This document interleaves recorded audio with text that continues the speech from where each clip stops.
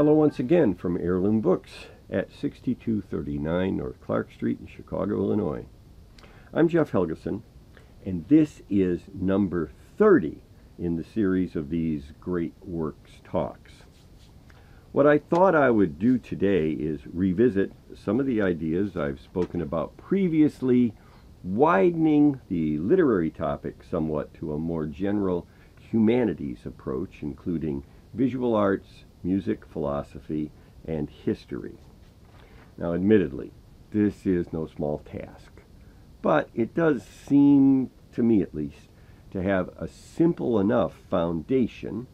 based upon the notion that the collective perspectives available through the thoughtful interpretation of any work of art can contribute to valuable and significantly meaningful understanding. Simply stated, no one is able to experience everything in life, nor in fact would anyone truly want to encounter and endure all of what's available through the artistic expression, both for emotional and intellectual, affective and cognitive awareness regarding the course of human events. In the simplest terms, I think it can be said that what artists of all kinds routinely put into the works that they create are the unique aspects of their personal, intuitive, and intellectual understanding. And over time, what this has produced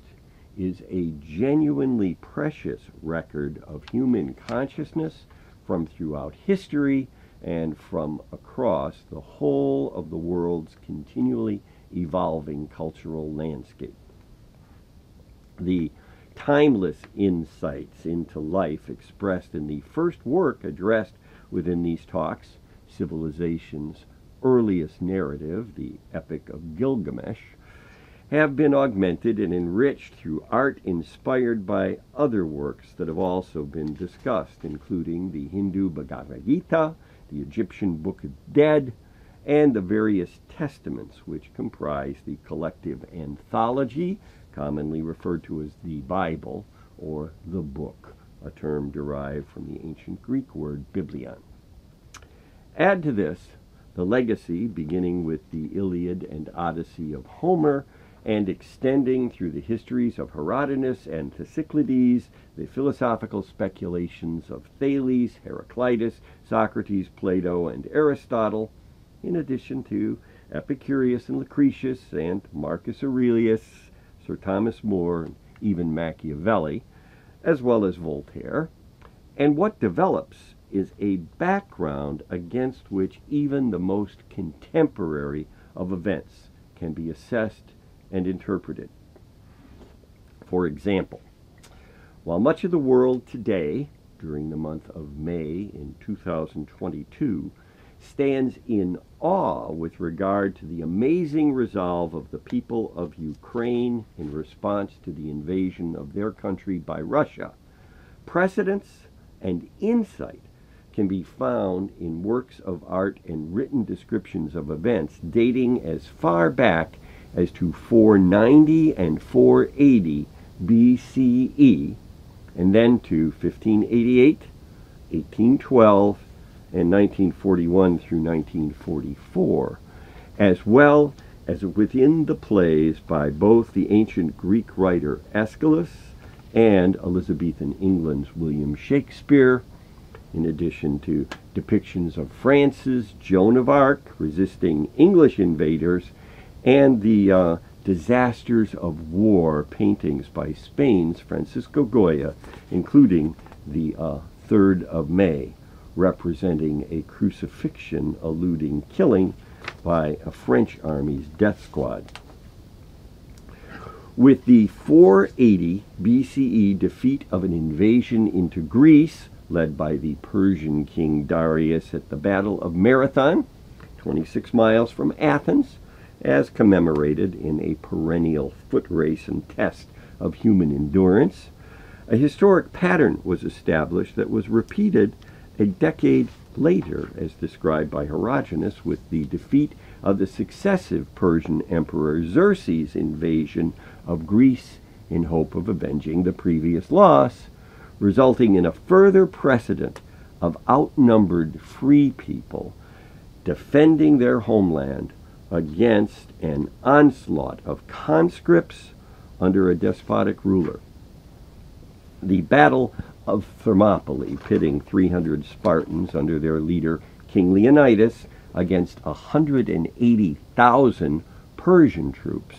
as dramatized in 2 Hollywood interpretations, the most recent of which having been based upon a graphic novel, eventually led to victory over despotic rule behind a naval wooden wall during the Battle of Salamis, commemorated by the statue of the goddess Nike, the winged victory, which now famously stands at the top of the main staircase in the Museum of the Louvre in Paris,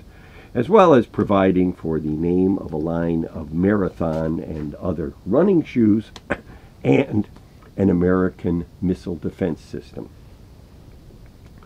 A bit over 1,000 years later, in 1588,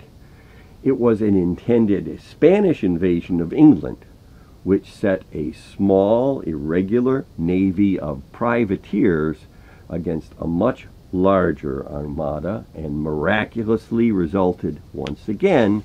in victory for a free people defending their homeland, according to a principle described by Shakespeare in his dramatic anti-absolutist political lesson to King James I, titled The Tragedy of Macbeth,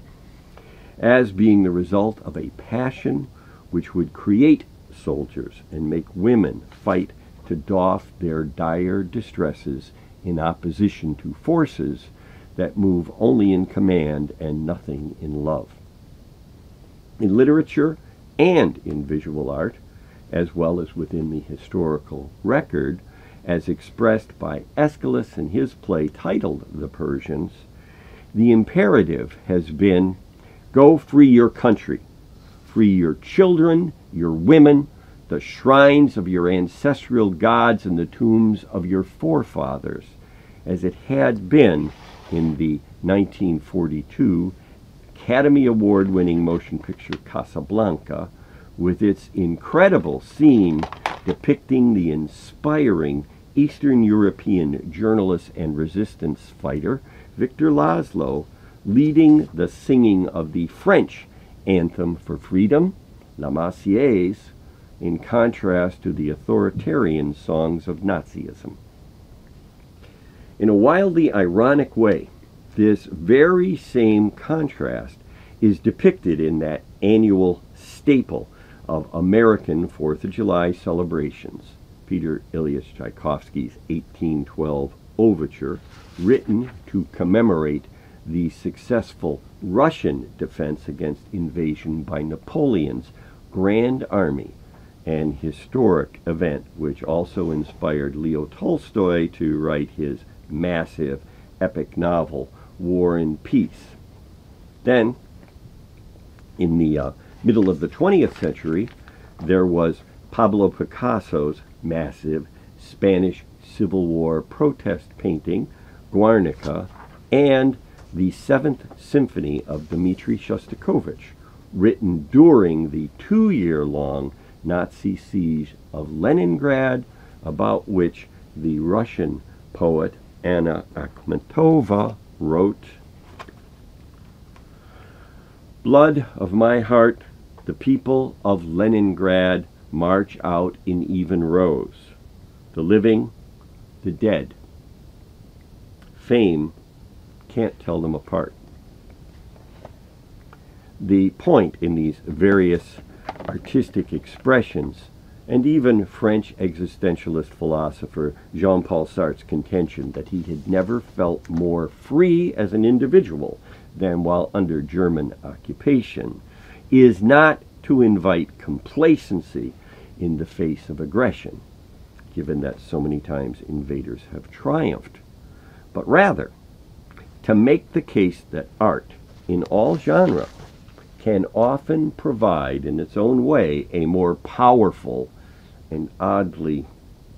more truthful depiction of events in life in the largest sense than can be conveyed by the specific facts of history as a mere dispassionate record of particular things that have happened. It's Aristotle's concept, in contrast to the philosophic prohibitions of Plato, of art achieving moral purpose within society. And then the question becomes how best to go about discerning and interpreting the fullest set of implications with respect to that intention. For me, at any rate, this entails a process involving multiple considerations, whether for a text or a work of visual or auditory expression, related to what I term context, content, and craft.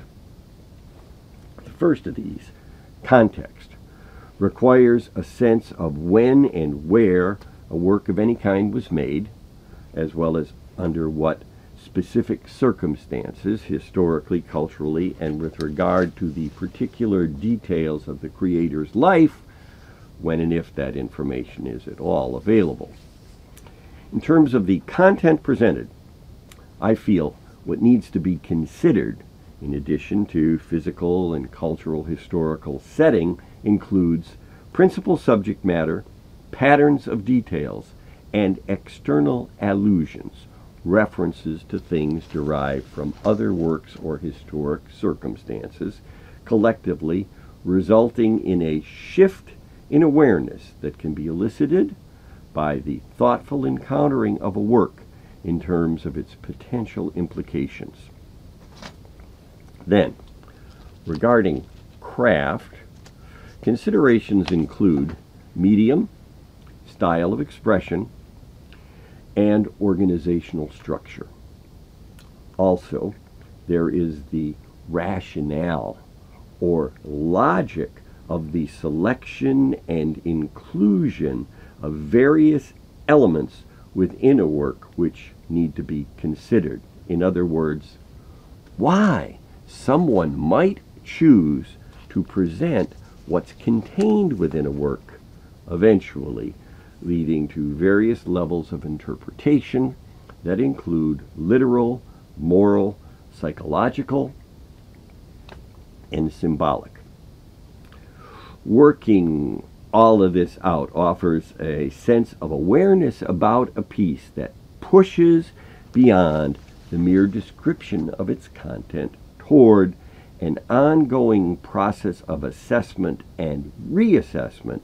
that I believe is the true value to be derived from investing the time and effort required to effectively consider the implications that might potentially be derived from a piece of any kind. As I've said before, the result of this type of mental jujitsu is often a dual level of interpretation, manifest and latent, surface and implied, that can be obtained by asking four very basic questions. What, why, how, and so what? In other words, what does the work contain in terms of its medium, subject matter, and patterns of details, internal and external references? Why would it include these things? How is the medium used, material, style, and structure? And then the impertinent question. So what? What importance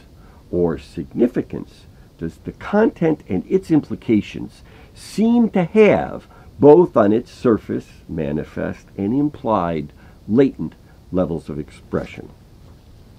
Essentially,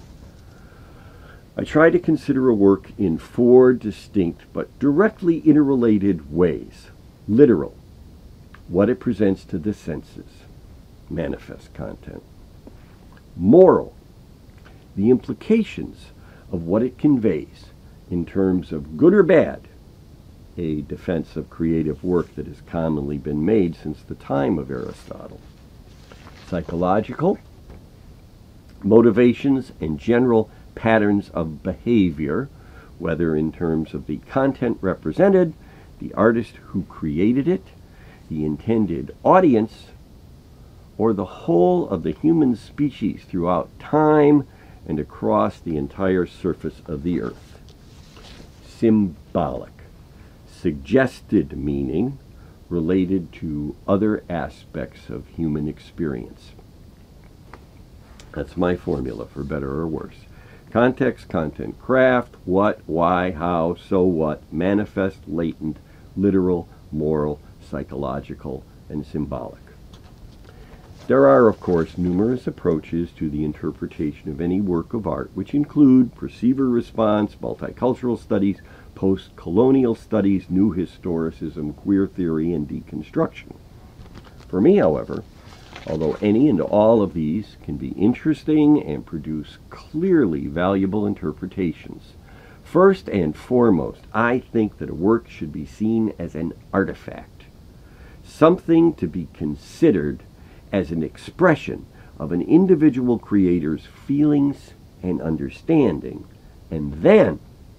as a generalized depiction of human concerns derived from the universal circumstance of lived experience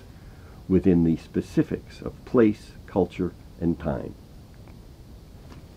That's the way I try to think about any type of work, essentially as a kind of figurative Rubik cube to be manipulated in one's mind. And it's this approach that I've tried to undertake in terms of the several literary works addressed in this sequence of presentations from Heirloom Books. So far, the topics have extended from the Epic of Gilgamesh to the Last of the Mohicans, from the foundation of human civilization to the transplantation of European culture into the North American continent. Along the way, what I think has emerged is a timeless picture of human struggle, of questions of life and death, of cosmic order and material existence, of passion and persistence, and of shifting worldviews in accordance with a changing zeitgeist or spirit of the age, and interpretation of experience from within the evolving prisms of culture and historical time. And so, as William Faulkner stated in his Nobel Prize for Literature address in 1950, what gets represented in all of this is the agony and sweat of the human spirit in spite of a general and universal physical fear so long sustained that we can even bear it, while in Shakespeare's words, taking arms against the sea of troubles and by opposing, ending them. It's F. Scott Fitzgerald's observation at the end of his great American novel, The Great Gatsby, so we beat on, boats against the current, borne back ceaselessly into the past. And as Alfred Lord Tennyson affirmed in his poem Ulysses, it's an expression of the human effort to strive, to seek, to find, and not to yield. It is the recording of ongoing experience in a vibrant, artistic, expressive form that gives testament to a ceaseless quest for human dignity and freedom, in keeping with Voltaire's imperative to tend one's garden. Heirloom Books is located at 6239 North Clark Street, Chicago, Illinois, and I'm Jeff Helgeson. Slava, Ukraine, as well as the continual representation of the human spirit as it strives for freedom.